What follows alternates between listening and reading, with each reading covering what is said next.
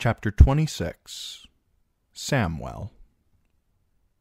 Sam stood before the window, rocking nervously as he watched the last light of the sun vanish behind a row of sharp-peaked rooftops. He must have gotten drunk again, he thought glumly, or else he's met another girl. He did not know whether to curse or weep. Darion was supposed to be his brother. Ask him to sing, and no one could be better. Ask him to do aught else. The mists of evening had begun to rise, sending gray fingers up the walls of the buildings that lined the old canal. "He promised he'd be back," Sam said. "You heard him too." Gilly looked up at him with eyes red-rimmed and puffy. Her hair hung about her face, unwashed and tangled. She looked like some wary animal peering through a bush. It had been days since they'd last had a fire, yet the wildling girl liked to huddle near the hearth, as if the cold ashes still held some lingering warmth. "He doesn't like it here with us," she said, whispering so as not to wake the babe. "It's sad here. He likes it where the wine is, and the smiles." Yes, thought Sam, and the wine is everywhere but here. Bravos was full of inns, alehouses, and brothels, and if Darion preferred a fire and a cup of mulled wine to stale bread in the company of a weeping woman, a fat craven, and a sick old man, who could blame him? I could blame him. He said he would be back before the gloaming. He said he would bring us wine and food. He looked out the window once more, hoping against hope to see the singer hurrying home. Darkness was falling across the secret city, creeping through the alleys and down the canals. The good folk of Bravos would soon be shuttering their windows and sliding bars across their doors. Night belonged to the bravos and the courtesans. Darion's new friends, Sam thought bitterly. They were all the singer could talk about of late. He was trying to write a song about one courtesan, a woman called the Moon Shadow, who had heard him singing inside the moon pool and rewarded him with a kiss. "You should have asked her for silver," Sam had said. "It's coin we need, not kisses." But the singer only smiled. "Some kisses are worth more than yellow gold, Slayer." That made him angry, too. Darion was not supposed to be making up songs about courtesans. He was supposed to be singing about the wall and the valor of the Night's Watch. John had hoped that perhaps his songs might persuade a few young men to take the black. Instead, he sang of golden kisses, silvery hair, and red, red lips. No one ever took the black for red, red lips. Sometimes his playing would wake the babe, too. Then the child would begin to wail. Darion would shout at him to be quiet, Gilly would weep, and the singer would storm out and not return for days. "All that weeping makes me want to slap her," he complained, "and I can scarce sleep for her sobbing." "You would weep as well if you had had a son and lost him," Sam almost said. He could not blame Gilly for her grief. Instead, he blamed John Snow, and wondered when John's heart had turned to stone. Once he asked Maester Aemon that very question, when Gilly was down at the canal fetching water for them. "When you raised him up to be the Lord Commander," the old man answered. Even now, rotting here in this cold room beneath the eaves, part of Sam did not want to believe that John had done what Maester Aemon thought. It must be true, though. Why else would Gilly weep so much? All he had to do was ask her whose child she was nursing at her breast, but she did not have the courage. He was afraid of the answer he might get. "I am still a craven, John." No matter where he went in this wide world, his fears went with him. A hollow rumbling echoed off the roofs of Bravos, like the sound of distant thunder.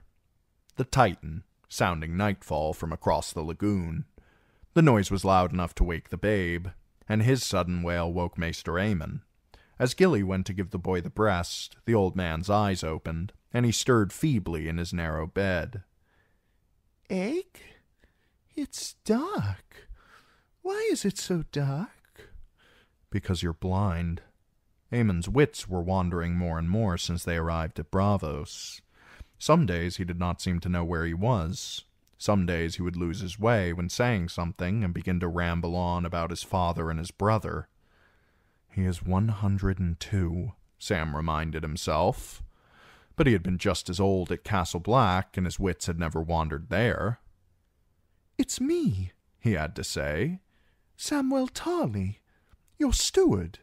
Sam." Maester Aemon licked his lips and blinked. "Yes, and this is Bravos. Forgive me, Sam. Is morning come?" "No." Sam felt the old man's brow. His skin was damp with sweat, cool and clammy to the touch, his every breath a soft wheeze. "It's night, Maester. You've been asleep. Too long. It's cold in here. We have no wood," Sam told him, "and the innkeep will not give us more unless we have the coin." It was the 4th or 5th time they'd had this same conversation. "I should have used our coin for wood," Sam chided himself every time. "I should have had the sense to keep him warm." Instead, he had squandered the last of their silver on a healer from the House of the Red Hands, a tall, pale man in robes embroidered with swirling stripes of red and white. All that the silver bought him was half a flask of dream wine. "This may help gentle is a passing," the Bravosi said, not unkindly. When Sam asked if there wasn't any more that he could do, he shook his head. "Ointments I have, potions and the infusions, tinctures and the venoms and the poultices. I might bleed him, purge him, leech him. But why? No leech can make him young again. This is an older man, and death is in his lungs. Give him this, and let him asleep." And so he had, all night and all day, but now the old man was struggling to sit. "We must go down to the ships." The ships again. "You're too weak to go out," he had to say. A chill had gotten inside Maester Aemon during the voyage and settled in his chest. By the time they got to Bravos, he had been so weak they'd had to carry him ashore. They'd still had a fat bag of silver then, so Darion had asked for the inn's biggest bed. The one they'd gotten was large enough to sleep 8, so the innkeep insisted on charging them for that many. "On the morrow we can go to the docks," Sam promised. "You can ask about and find which ship is departing next for Old Town." Even in autumn, Bravos was still a busy port. Once Aemon was strong enough to travel, they should have no trouble finding a suitable vessel to take them where they had to go. Paying for their passage would prove more difficult. A ship from the 7 Kingdoms would be their best hope. A trader out of Old Town, maybe, with kin in the Night's Watch. There must still be some who honor the men who walk the wall. "Old Town," Maester Aemon wheezed. "Yes, I dreamt of Old Town, Sam. I was young again, and my brother Egg was with me, with that big knight he served. We were drinking in the old inn where they make the fearsomely strong cider." He tried to rise again, but the effort proved too much for him. After a moment, he settled back. "The ships," he said again. "We will find our answer there. About the dragons. I need to know." No, thought Sam. It's food and warmth you need. A full belly and a hot fire crackling in the hearth. "Are you hungry, Maester? We have some bread left, and a bit of cheese. Not just now, Sam. Later, when I'm feeling stronger." "How will you get stronger unless you eat?" None of them had eaten much at sea. Not after Skagos. The autumn gales had hounded them all across the narrow sea. Sometimes they came up from the south, roiling with thunder and lightning and black rains that fell for days. Sometimes they came down from the north, cold and grim, with savage winds that cut right through a man. Once it got so cold that Sam had woken to find the whole ship coated in ice, shining as white as pearl. The captain had taken down their mast and tied it to the deck, to finish the crossing on oars alone. No one had been eating by the time they saw the Titan. Once safe ashore, though, Sam had found himself ravenously hungry. It was the same for Darion and Gilly. Even the babe had begun to suck more lustily. Eamon, though. "The bread's gone stale, but I could bake some gravy from the kitchens to soak it in," Sam told the old man. The innkeep was a hard man, cold-eyed and suspicious of these black-clad strangers beneath his roof, but his cook was kinder. "No. Perhaps a sip of wine, though?" They had no wine. Darion had promised to buy some with the coin from his singing. "We'll have wine later," Sam had to say. "There's water, but it's not the good water." The good water came over the arches of the great brick aqueduct the Bravosi called the Sweetwater River. Rich men had it piped into their homes. The poor filled their pails and buckets at public fountains. Sam had sent Gilly out to get some, forgetting that the wildling girl had lived her whole life in sight of Craster's Keep and never seen so much as a market town. The stony maze of islands and canals that was Bravos, devoid of grass and trees and teeming with strangers who spoke to her in words she could not understand, frightened her so badly that she lost the map and soon herself. Sam found her weeping at the stony feet of some long-dead sea lord. "All we have is canal water," he told Maester Eamon. "But the cook gave it a boil. There's dream wine, too, if you need more of that. I have dreamt enough for now. Canal water will suffice. Help me if you would." Sam eased the old man up and held the cup to his dry, cracked lips. Even so, half the water dribbled down the maester's chest. "Enough," Eamon coughed after a few sips. "You'll drown me." He shivered in Sam's arms. "Why is the room so cold? There's no more wood." Darion had paid the innkeep double for a room with a hearth, but none of them had realized that wood would be so costly here. Trees did not grow on Bravos, save in the courts and gardens of the mighty, nor would the Bravosi cut the pines that covered the outlying islands around their great lagoon and acted as windbreaks to shield them from storms. Instead, firewood was brought in by barge, up the rivers and across the lagoon. Even dung was dear here. The Bravosi used boats in place of horses. None of that would have mattered if they had departed as planned for Old Town, but that had proved impossible with Maester Eamon so weak. Another voyage on the open sea would kill him. Eamon's hand crept across the blankets, groping for Sam's arm. "We must go to the docks, Sam. When you are stronger." The old man was in no state to brave the salt spray and wet winds along the waterfront, and Bravos was all waterfront.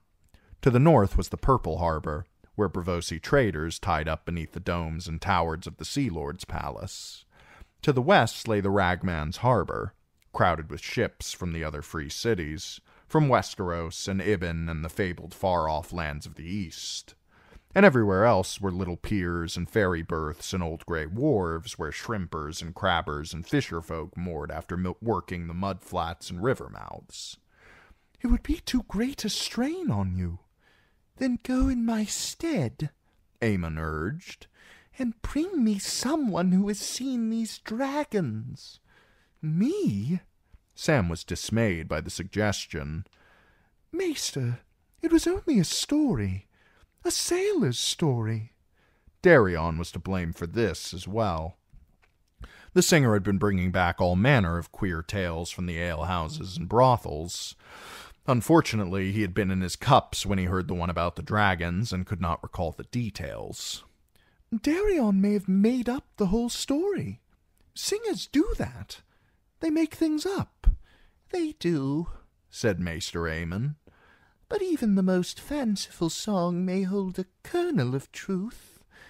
Find that truth for me, Sam." "I wouldn't know who to ask, or how to ask him. I only have a little High Valyrian, and when they speak to me in Bravosi, I cannot understand half of what they're saying. You speak more tongues than I do. Once you are stronger, you can, When will I be stronger, Sam? Tell me that."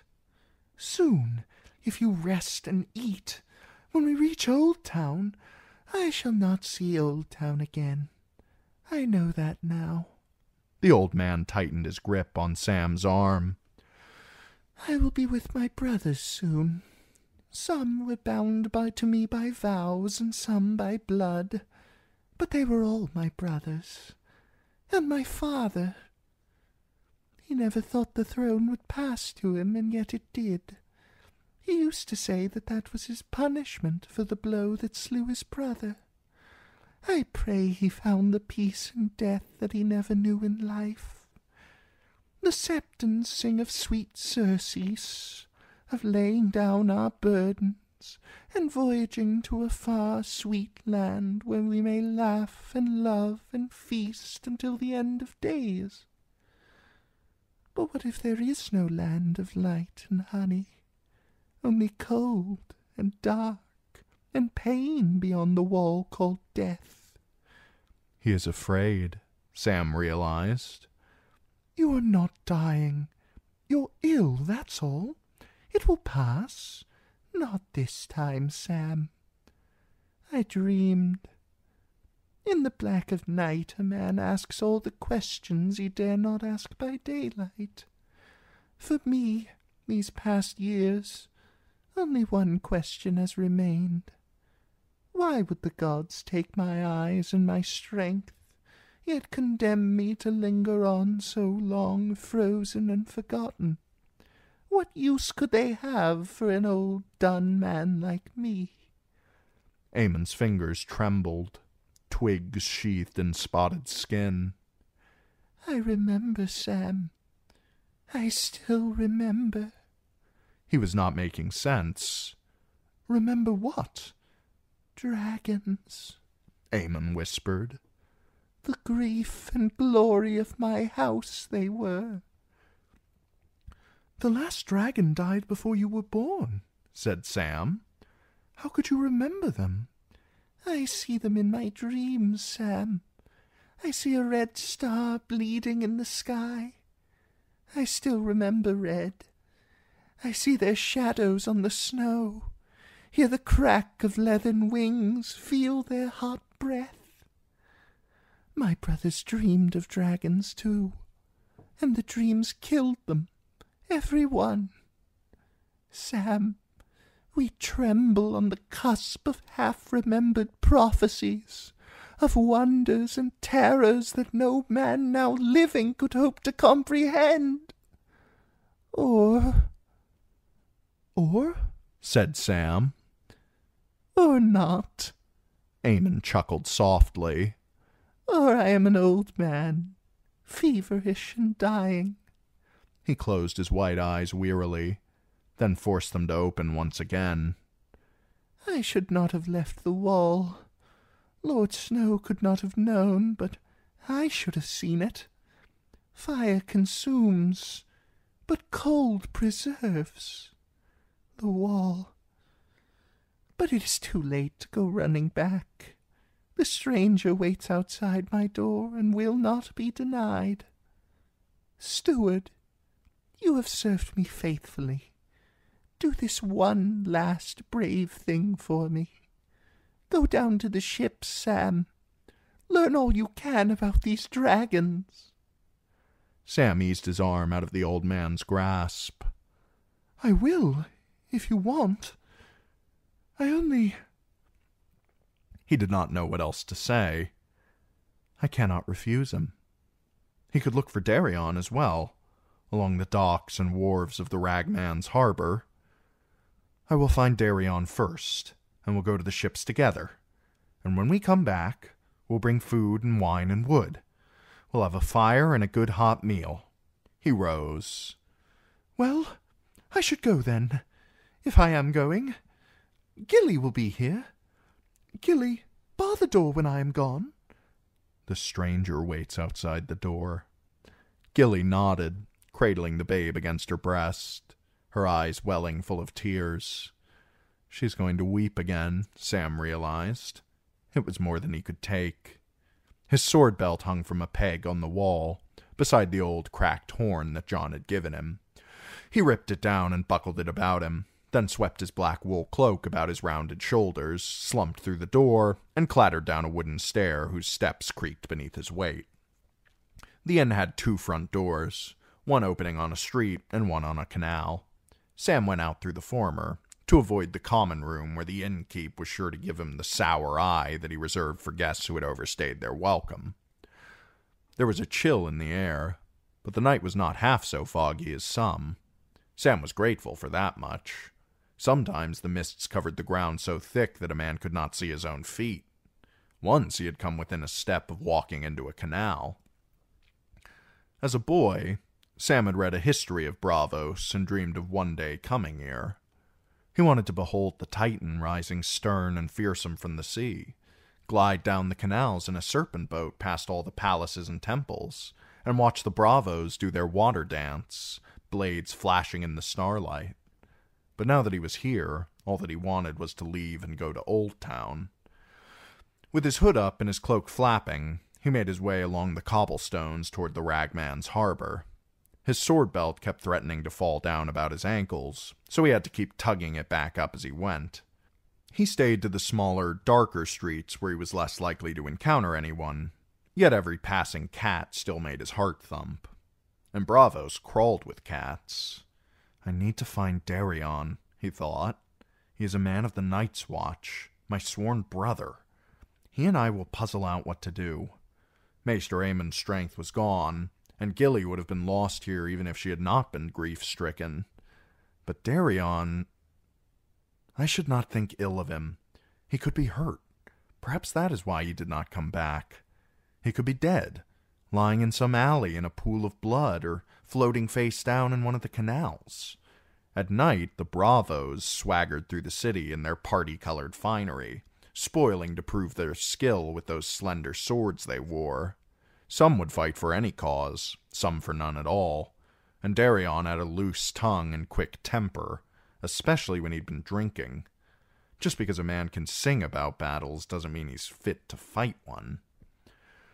The best alehouses, inns, and brothels were near the Purple Harbor or the Moon Pool, but Darion preferred the Ragman's Harbor, where the patrons were more apt to speak the common tongue. Sam began his search at the Inn of the Green Eel, the Black Bargeman, and Morogos, places where Darion had played before. He was not to be found at any of them. Outside the Fog House, several serpent boats were tied up awaiting patrons, and Sam tried to ask the Pullman if they had seen a singer all in black, but none of the Pullmen understood his high Valyrian. That or they do not choose to understand. Sam peered into the dingy wine sink beneath the second arch of Nabo's Bridge, barely large enough to accommodate 10 people. Darion was not one of them. He tried the Outcast Inn, the House of Seven Lamps, and the brothel called the Cattery, where he got strange looks but no help. Leaving, he almost bumped into 2 young men beneath the Cattery's red lantern. One was dark and one was fair. The dark-haired one said something in Bravosi. "I am sorry," Sam had to say. "I do not understand." He edged away from them, afraid. In the 7 kingdoms, nobles draped themselves in velvets, silks, and sammites of 100 hues, whilst peasants and small folk wore raw wool and dull brown rough-spun. In Bravos it was otherwise. The Bravos swaggered about like peacocks, fingering their swords, whilst the mighty dressed in charcoal gray and purple, blues that were almost black, and blacks as dark as a moonless night. "My friend Tero says you are so fat you'll make him sick," said the fair-haired Bravo, whose jacket was green velvet on one side and cloth of silver on the other. "My friend Tero says that the rattle of your sword makes his head ache." He was speaking in the common tongue. The other one, the dark-haired Bravo in the burgundy brocade and yellow cloak, whose name would appear to have been Tero, made some comment in Bravosi, and his fair-haired friend laughed and said, "My friend Tero says you dress above your station. Are you some great lord to wear the black?" Sam wanted to run, but if he did, it was like to trip over his own sword belt. "Do not touch your sword," he told himself. Even a finger on the hilt might be enough for one or the other of the Bravos to take as a challenge. He tried to think of some words that might appease them. "I'm not," was all he managed. "He is not a lord," a child's voice put in. "He's in the Night's Watch, stupid. From Westeros. A girl edged into the light, pushing a barrow full of seaweed. A scruffy, skinny creature in big boots with ragged, unwashed hair. There's another one down at the Happy Port singing songs to the sailor's wife, she informed the two bravos. To Sam, she said, if they ask you who is the most beautiful woman in the world, say the nightingale, or else they'll challenge you. Do you want to buy some clams? I sold all my oysters. I have no coin, Sam said. He has no coin, mocked the fair-haired bravo. His dark-haired friend grinned and said something in Bravosi. My friend Tero is a chili. Be our good fat friend and give him your cloak. Don't do that either, said the barrow girl, or else they'll ask for your boots next, and before long you'll be naked. Little cats who howl too loud get drowned in the canals, warned the fair-haired bravo. Not if they have claws. And suddenly there was a knife in the girl's left hand, a blade as skinny as she was. The one called Tero said something to his fair-haired friend, and the two of them moved off, chuckling at one another. Thank you, Sam told the girl when they were gone. Her knife vanished. If you wear a sword at night, it means you can be challenged. Did you want to fight them? No! It came out in a squeak that made Sam wince. Are you truly in the Night's Watch? I never saw a black brother like you before. The girl gestured at the barrow. You can have the last clams if you want. It's dark. No one will buy them now. Are you sailing to the Wall? To Old Town. Sam took one of the baked clams and wolfed it down. We're between ships. The clam was good. He ate another. The bravos never bother anyone without a sword. Not even stupid camel cunts like Tero and Orbello. Who are you?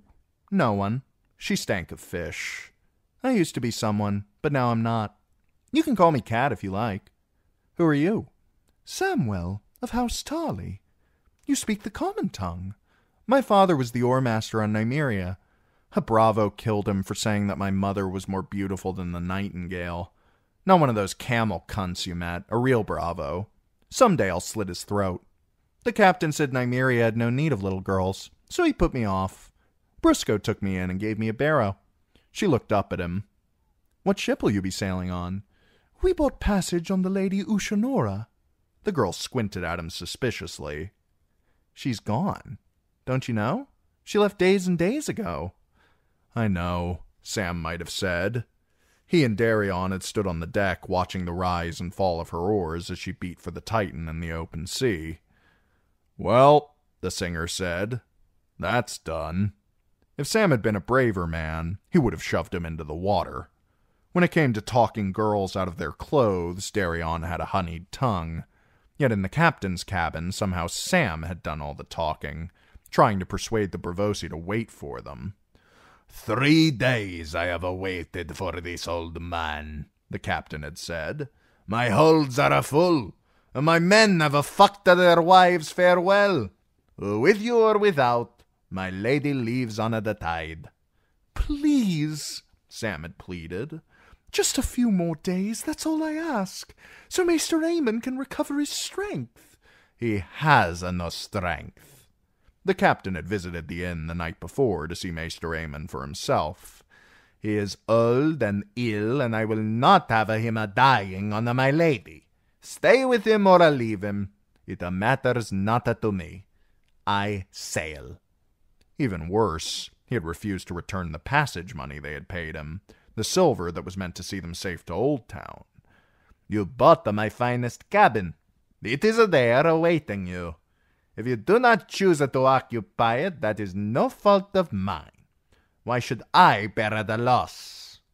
By now we might be at Duskendale, Sam thought mournfully. We might even have reached Pentos if the winds were kind. But none of that would matter to the Barrow girl. You said you saw a singer? At the Happy Port. He's going to wed the sailor's wife. Wed?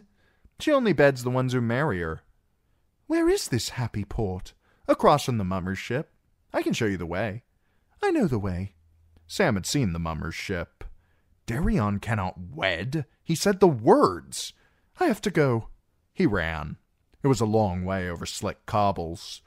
Before long he was puffing, his big black cloak flapping noisily behind him. He had to keep one hand on his sword belt as he ran.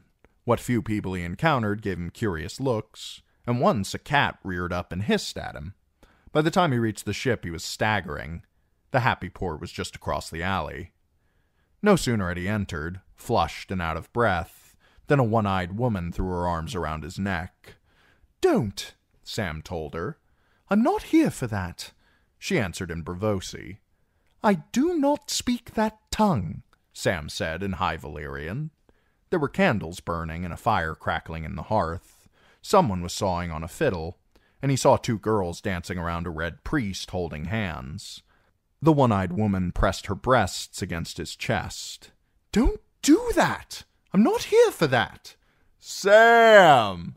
Darion's familiar voice rang out. "Ina, let him go. That's Sam the Slayer, my sworn brother." The one-eyed woman peeled away, though she kept one hand on his arm.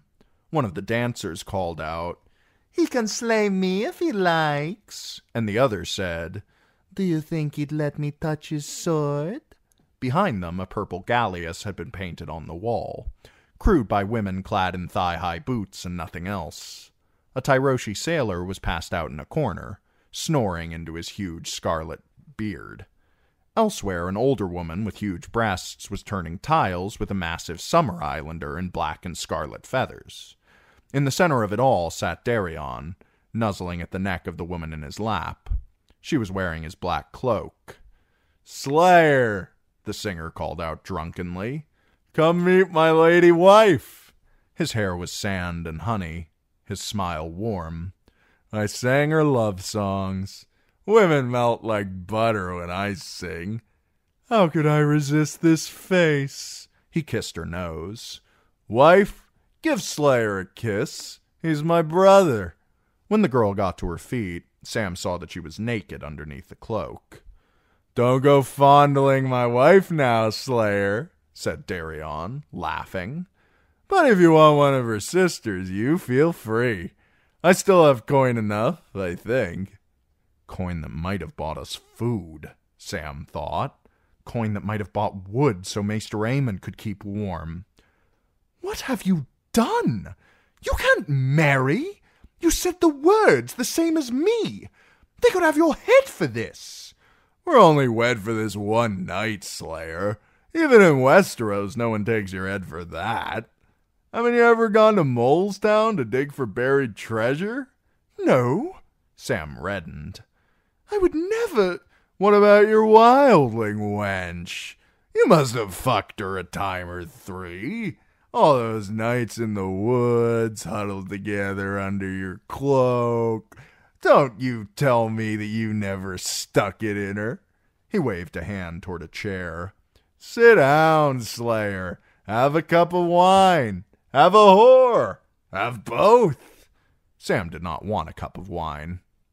"You promised to come back before the gloaming, to bring back wine and food."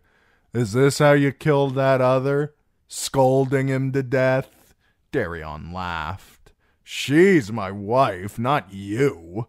If you will not drink to my marriage, go away." "Come with me," said Sam. "Maester Aemon's woken up and wants to hear about these dragons.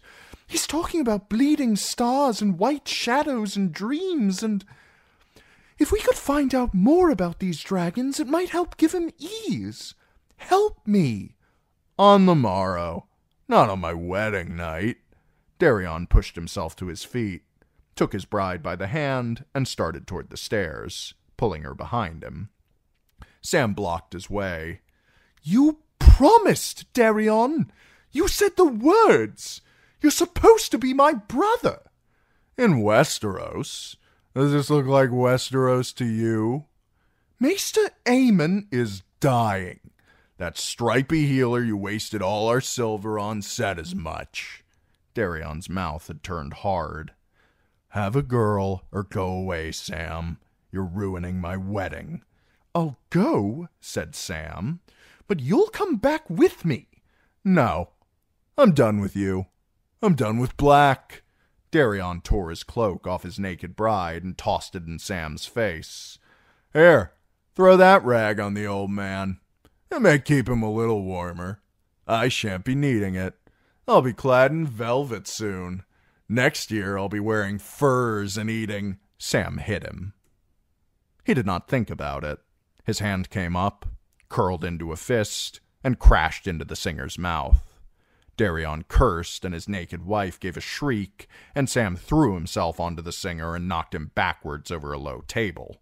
They were almost of a height, but Sam weighed twice as much, and for once he was too angry to be afraid. He punched the singer in the face and in the belly, then began to pummel him about the shoulders with both hands. When Darion grabbed his wrists, Sam butted him with his head and broke his lip. The singer let go, and he smashed him in the nose. Somewhere a man was laughing, a woman cursing. The fight seemed to slow, as if they were two black flies struggling in amber. Then someone dragged Sam off the singer's chest. He hit that person too, and something hard crashed into his head. The next he knew, he was outside, flying headfirst through the fog. For half a heartbeat, he saw black water underneath him. Then the canal came up and smashed him in the face. Sam sank like a stone, like a boulder, like a mountain. The water got into his eyes and up his nose, dark and cold and salty. When he tried to shout for help, he swallowed more. Kicking and gasping, he rolled over, bubbles bursting from his nose. "Swim," he told himself. "Swim!" The brine stung his eyes when he opened them, blinding him. He popped to the surface for just an instant, sucked down air, and slapped desperately with one hand whilst the other scrapped at the wall of the canal. But the stones were slick and slimy and he could not get a grasp. He sank again. Sam could feel the cold against his skin as the water soaked through his clothes. His sword belt slipped down his legs and tangled round his ankles. "I'm going to drown," he thought, in a blind black panic. He thrashed, trying to claw his way back to the surface, but instead his face bumped the bottom of the canal. "I'm upside down," he realized. "I'm drowning." Something moved beneath one flailing hand, an eel or a fish, slithering through his fingers. "I can't drown. Maester Aemon will die without me, and Gilly will have no one. I have to swim. I have to." There was a huge splash, and something coiled around him, under his arms and around his chest. The eel, was his first thought. The eel has got me. It's going to pull me down. He opened his mouth to scream and swallowed more water. "I'm drowned," was his last thought. "Oh, gods be good, I'm drowned." When he opened his eyes, he was on his back, and a big black summer islander was pounding on his belly with fists the size of hams. "Stop that, you're hurting me," Sam tried to scream. Instead of words, he retched out water and gasped. He was sodden and shivering, lying on the cobbles in a puddle of canal water. The summer islander punched him in the belly again, and more water came squirting out his nose. "Stop that!" Sam gasped. "I haven't drowned. I haven't drowned." "No." The rescuer leaned over him, huge and black and dripping. "You owe Zondo many feathers. The water ruined Zondo's fine cloak." It had, Sam saw. The feathered cloak clung to the black man's huge shoulders, sodden and soiled. "I never meant—" "To be swimming? Zondo saw. Too much splashing. Fat men should float." He grabbed Sam's doublet with a huge black fist and hauled him to his feet. "Zondo mates on cinnamon wind. Many tongues Zondo speaks. A little. Inside, Zondo laughs to see you punch the singer. And Zondo hears." A broad white smile spread across his face. "Zondo knows these dragons."